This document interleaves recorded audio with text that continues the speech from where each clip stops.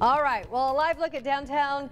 We saw rain, and also out in Speedway, the same thing. Indianapolis Motor Speedway, heavy rain at this hour. And as we know, there are 4 races there this weekend, including the Verizon 200 on Sunday. We'll get to that in a moment, but first we want to get you through the evening. Let's get this stuff out of the system. Right. Before we get to the weekend here, we've had so many things. The State Fair closed this evening.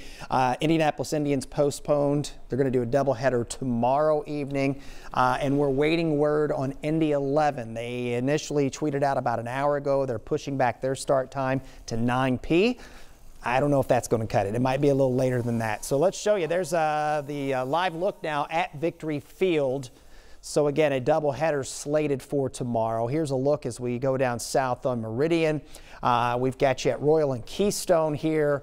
Wet just about everywhere around the metro area. This is I-65 and the 38th Street. Here's live Doppler 13 radar. When you see those dark shades of red on it, it is going to be 1 to 2 inch per hour rain rates. This is very tropical in nature. You can see from Greencastle, it's going to shoot into Lebanon here. It's a little more scattered the farther south you go for right now, but we fully expect there's going to be increasing coverage in this zone over the next couple of hours. And then it is all just steady rain. Frankfort, Elwood, heavy stuff there. Anderson. Nothing severe in terms of wind gust or anything like that, but it is going to be the flood watch, the flood concern here within this axis. We are going to have areas that will exceed 3 inches in some locations. 72 right now in Indy. It's 68 in Lafayette. Flood watch goes until 4 a.m.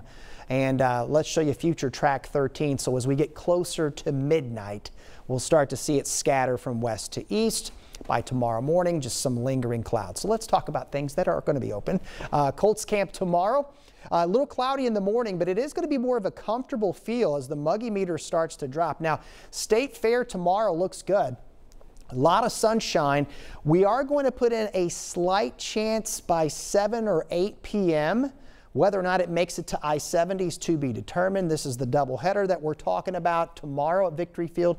7-inning games, 2 of them. First pitch at 6:05. Here's future track 13 as we'll go from the morning and then get into tomorrow afternoon and tomorrow evening. There's going to be a little weak front come down, and it may have enough heating, enough moisture to kick off some stray showers, rumbles of thunder here. We will look upstream later Friday and Friday night. There's the potential that we could have a complex of thunderstorms. Exact timing and location is to be determined, but the thinking is it will get out of here by the middle part of Saturday if it does develop, so that the doubleheader of racing at the Motor Speedway on Saturday should not be impacted here. What will happen this weekend, we are going to heat up. We'll be close to about 90 degrees.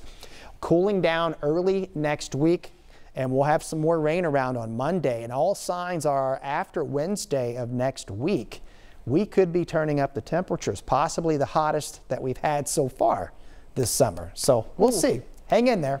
Okay, the pools are still open. That's some good news. Thank you.